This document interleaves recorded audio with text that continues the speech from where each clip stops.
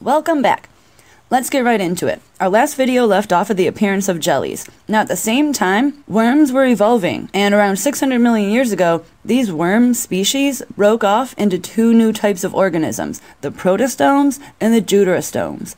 Protostomes soon branched off into arthropods, and arthropods are the invertebrates with jointed legs, like insects, shrimp, spiders, and crabs. Deuterostomes are the ancestors to all vertebrates, and were introduced to Earth in the form of starfish and sea urchins. These vertebrate ancestors paved the way for cartilage and bone to take shape as an internal component, not just as an exterior protection like the protostomes. Now, by moss slowly evolving roots, they slowly inch their way inward away from the water source in search of better light closer to the sun. In the sea and near the shore, worms are digging into the ground as well, consuming oxygen out of the water, and this results in a global decline in oxygen for a while. The organisms seem to have rebounded with a few extinctions in some species, most likely the ones that consume the most oxygen, presumably. Meanwhile, above the sea, on land, the continents are in a new formation called Pannotia. Keep in mind the continents never stay in one place, they are always moving, even right now, but like I said, it's only like a meter or so every 1 million years. So this brings us to a new eon, the Phanerozoic eon, a new era, the Paleozoic era, and a new period called Cambrian. Now, everything up till Cambrian is referred to as Precambrian, considering that not much happens, and Cambrian is when life really explodes. Now, the first oxygen-dependent animals called Ediacaran fauna have appeared, and these are mainly fish. Now, vertebrates are animals that have a backbone that connects the brain, skeleton, and nervous system all together as one working machine. And by the way, they are the first animal with a brain. A very, very small brain, but a brain nonetheless. These vertebrates need the oxygen that's in the water. The first fish species were probably something like a hagfish, which started out small, then grew in size as it progressed with evolution, and as its food supply grew around it as well. Fish have evolved into an animal that could place its information into a pod called an egg. The first few most likely laid pre-fertilized eggs themselves, then presumably developed the need for fertilization from a partner as an added precaution to get another survivor's information added in. As this process evolved, the system got more precise, and the partners got more choosy. And this creates a competition between the genders. And with competition comes drive. With drive, there comes evolutionary changes within that species, between the genders, with males becoming more aggressive and females becoming more selective. This is also when plants develop the use of seeds. Seeds are the plant's version of an egg. And they use spores, a primitive version of pollen, to fertilize their seeds. And then we reach the Ordovician period. This is when the supercontinent is formed as Gondwana. All the landmass has collected in the southern hemisphere of the planet. And with the exploration of moss going more and more inland, new plants emerged that have a better root system. And these plants were hornwort and liverwort, and these began emerging from their home on the sea coast. Then, as they went inward as well, ferns started emerging, with stronger roots and longer leaves to catch the sunlight. At the end of the Cambrian and the beginning of Ordovician, we have a global extinction event, as you can see by this line. I changed the opacity to 85% to show the amount of species that actually died off in this event. There are many species that die off completely. I just can't fit everything in, obviously, so just keep in mind that 15 out of every 100 survive during the period. So it takes a while for the surviving species to rebound. This was caused by the spreading of moss and shallow-rooted plants across the land. They began to eat away at the bedrock with acids, on top of also changing the atmosphere drastically with the changing levels of CO2 and oxygen, which resulted in a massive cool down of the entire planet. And this actually caused a giant rising glacier in the center of Africa. This caused the shallow water organisms like coral, tube worms, snails, and other smaller vulnerable aquatic life forms to die off. About 60 to 80% of marine life was to die from this rapid change in climate and seawater temperatures. The plants themselves came out relatively unscathed, as they mainly lived in the more northern tropics at the very tip of Gondwana. but the rest of the landmass was entirely on the south pole of the planet. Now, the three northern plates of Gondwana started moving upwards, and they actually collided into each other, fusing pieces together like a seam as they crashed into each other. And this created the mountains of the Appalachians, the Scotland Mountains, and in Ireland and more. Then the Silurian period comes, some 443 million years ago. And it's at this time when insects develop on land, in the form of centipedes and other creepy crawlies. Then spiders appear, and spiders are the very first land predator ever to exist. And as insects have been developing, they start undergoing metamorphosis. Metamorphosis is when they begin as a crawly, like a caterpillar, and then they emerge as something else. I assume the first types of insects to gain the use of flight would most likely be a type of cicada or a mayfly, a type of insect that lives underground for most of its life and then rises once a year or every few years. Cicadas even now go underground for unbelievable amounts until they rise, depending on the type of cicada they are. I have to believe that they would be the ones able to survive the upcoming extinctions and pass on the use of wings. Most insects we have today evolved in the Triassic and Jurassic periods, meaning they had a pretty good start, which makes me believe that it's a cicada-type animal. Now, as fish evolved, so did their skeletons, and this leads to their fins evolving. The bony skeleton animals branched off into ray-finned and lobe-finned. These lobe-finned evolved into leg-like fins, which lead them to crawling closer and closer to the shore until they actually reached land. Now, the ozone layer had developed with the oxygen to be even stronger and could reflect enough of the ultraviolet radiation at this point to be able to protect these new tetrapods, which are fish with legs. And with tetrapods, they evolve into amphibians. These animals are mainly aquatic as they rely on water to live, and they need the water for protection for their eggs from getting dry. These animals develop tiny lung sacs near their gills to allow them to actually transition to land and water. So they have gills and lungs. Okay, so now we're in the Devonian period. While the land is dominated by fish and some amphibians, our plants have evolved larger and larger in competition for sunlight and space. So with this competition, trees start growing because the taller you can get, the more sunlight you can get. The first tree was probably a version of a conifer or a bristlecone tree and had to be a tree that uses spores dispersed by wind as a means to fertilize and reproduce. And by having roots and spreading quickly, forests emerged of primitive trees.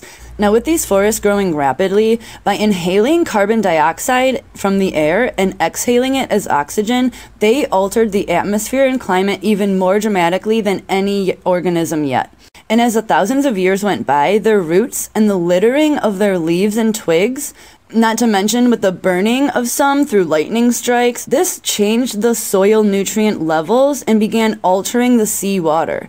And it also helped to filter out the rainfall and the glacier melt through leaves and soil. It essentially created a global cleansing system which helped create the first freshwater lakes, the finish line for a lot of streams. And it ended up being new areas for new life to emerge, creating an entire new evolution of aquatic life. But as these changes in the water happened, some species couldn't keep up and they slowly died off. These mini extinctions came in waves or pulses, where a lot of species would die around the same time, causing a chain reaction each time. Now, sharks are swimming in the ocean, the coelacanth is swimming around, which is still around today, which is awesome. Crabs are all leggy and exoskeleton-y, and then tetrapods start laying hard-shelled eggs called amniotic eggs. These eggs are awesome because inside, all the DNA and the little baby is in there, and they are protected from the elements, and they won't dry out now. This allows them to migrate away and search for new land, as they no longer have to rely on water to protect their eggs. So now we get into the Carboniferous period, and this is named for literally because of all the trees and the changes in the atmosphere that these new forests are creating. This causes another ice age called the Karoo Ice Age, and at this time the landmass was assembled as Pangaea. With this evolution of eggs and with the spreading of vegetation, animals could now thrive on land. This leads to two types of land tetrapods, sauropsids and synapsid. Now the sauropsids are primitive reptiles of some sort, and then synapsids are primitive mammal reptiles. These mammal reptiles evolved into pelycosaurs, which is a warm-blooded reptilian animal with a lizard-like sail on its back. And this sail was most likely an evolutionary solution to heat control, as land temperatures obviously changed drastically compared to ocean temperatures, so these pelycosaurs evolved a way to actually control their heat.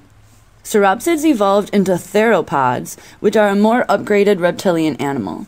And in the meantime, in Laurasia area, the baby Rocky Mountains are born around this time. This is caused by the northwestern migration of the continent, and as it moved, it was pushing north against a Pacific tectonic plate. And this caused a slight wrinkling of the landmass, which started rising in that area. At this time, water is pooling on the sides of the Rocky Mountains, creating what is called the Western Interior Seaway, a shallow sea that covered the interior of the lower portions of most of North America. And it lasted well through the Cretaceous period and into the Paleogene before it started receding. It was filled with giant clams, marine dinosaurs, sharks, Cretaceous giant birds, plankton, and many other weird animals. It also caused a massive deposit of chalk in the middle of the United States, like Kansas and that area, as it actually dried up and receded. And this was caused by eukaryotic phytoplankton that secrete lime as a waste product. Now, the Carboniferous period ends with 35% oxygen in the atmosphere. That is close to twice the amount we have today. This increase led to insects becoming incredibly large, with dragonflies' ancestors, for example, being as large as the average bird. But everything was getting pretty huge, and it is assumed it's because of the oxygen level. Now, the Carboniferous rainforest collapse occurs, and this is caused by the shifting of tectonic plates, and those plates actually sucked in large amounts of land into the mantle. Now, this is when I assume the mega eruptions in China and the Siberian traps occur following these major shifts.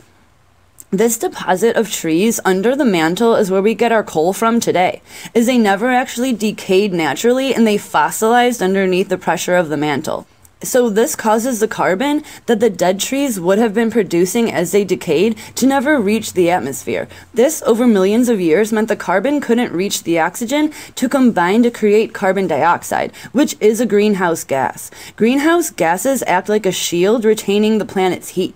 With this thinning of our atmosphere without it, our planet slowly lost heat and it cooled. So it's not so much that oxygen cooled our planet, it's that the oxygen couldn't combine with other elements to create the much needed greenhouse gases. So basically a rise in oxygen means a decrease in other crucial gases. Now during the Permian period, Australian mountains start to form, and a volcano erupts in China and then another in Siberia. Many species that have been thriving for millions of years, like the trilobites for example, are now extinct.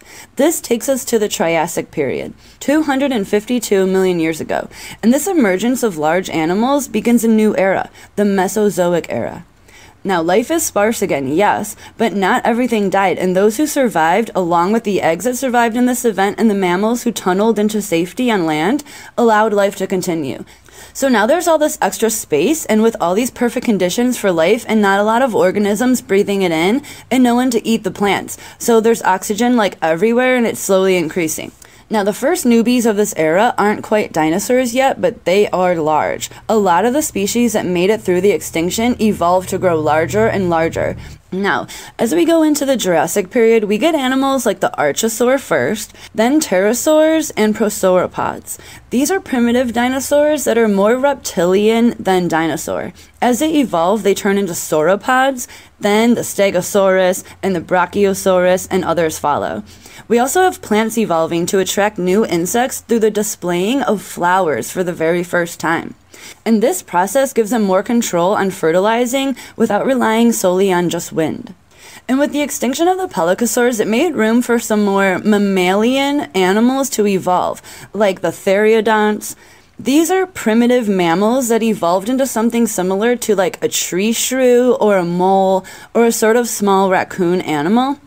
Then a new mega eruption called the Central Atlantic Volcanic Formation erupts, which occurs where all three of the continents of North America, Africa, and Europe meet.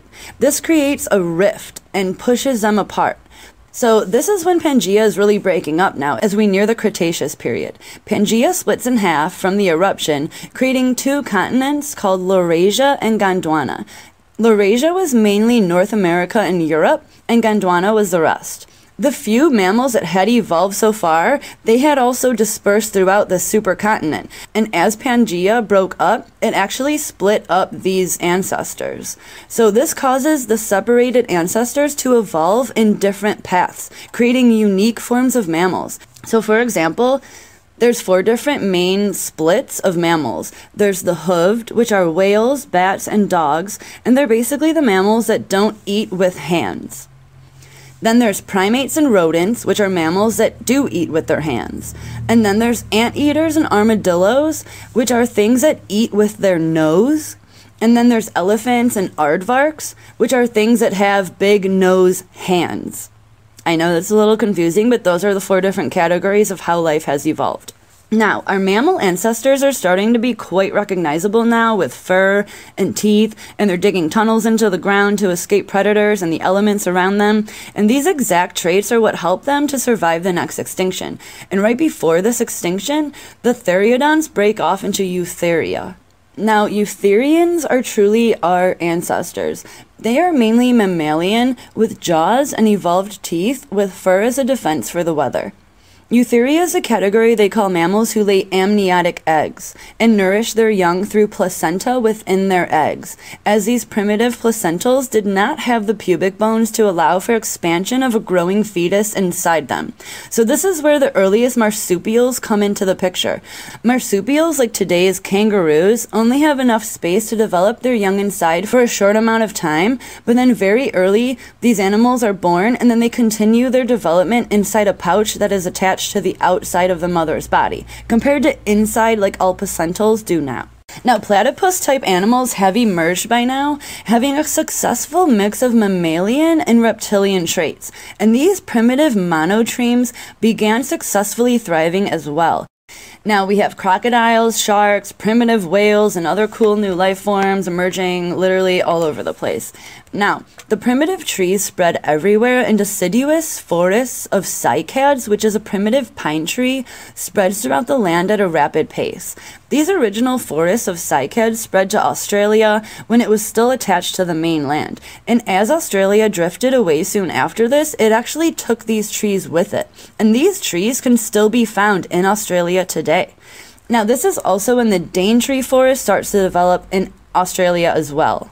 Other trees have also evolved fruit in the form of figs and other primitive berry-type fruits. These fruits are an upgraded version of the flower, attracting mammals and reptiles instead of insects.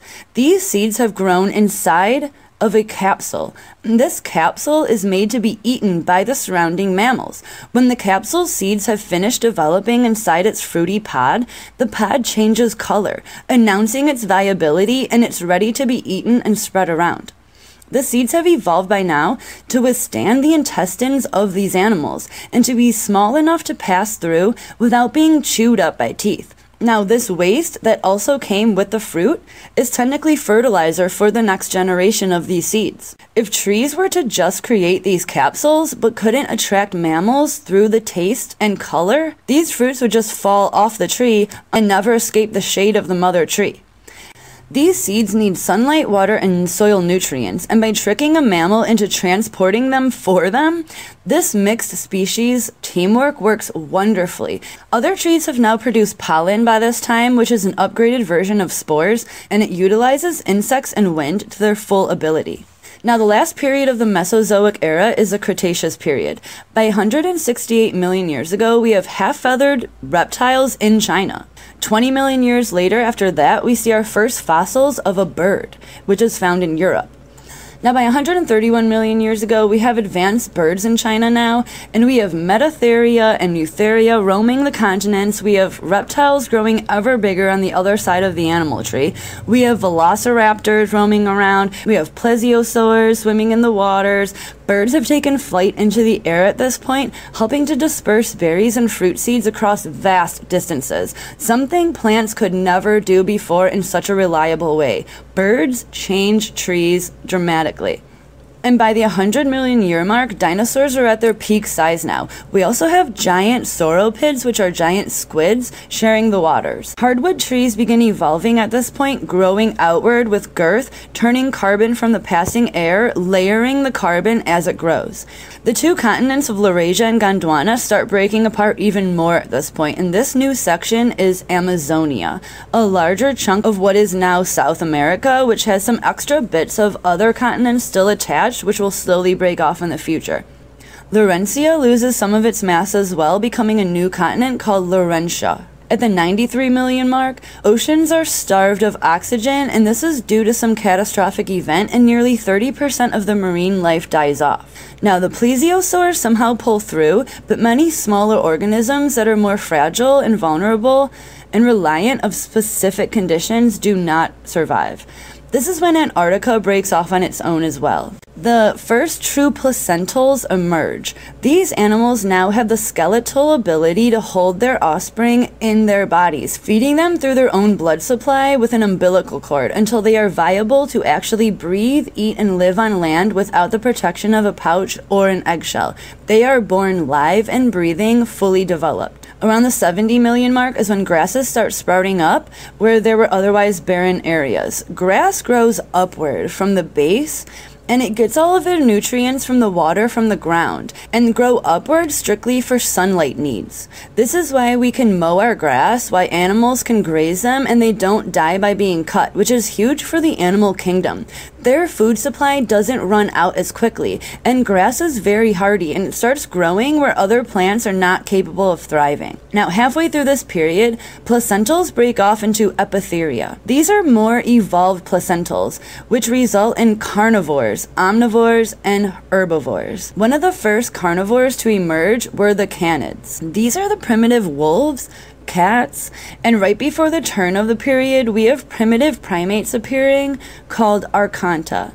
These are more ape-like, and they dwell in trees above the carnivores roaming the ground.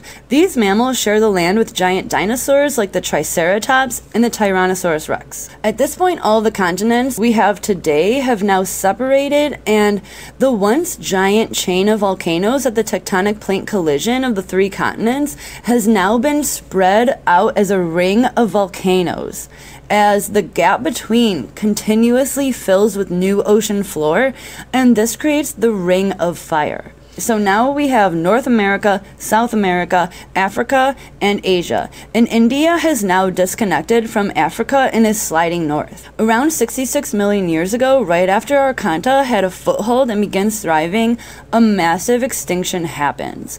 India hits the Asian border, and as it smashes into the continent, large volcanoes form. And at around 66 million years ago, this volcanic chain erupts in a super mega flow of lava.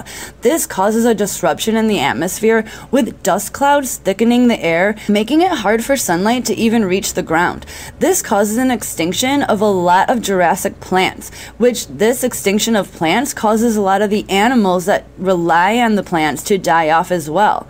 The carnivores can't prey on the herbivores, so they too slowly die off. This is also compounded by a giant meteoroid hitting the Yucatan Peninsula, uplifting thousands of tons of debris into the air, adding to the unfortunate atmosphere conditions the planet already is enduring. This means that dinosaurs unfortunately came to an end at 65 million years ago, after a reign of 150 million years on Earth, and along with them were most of the dominant species on Earth at that time.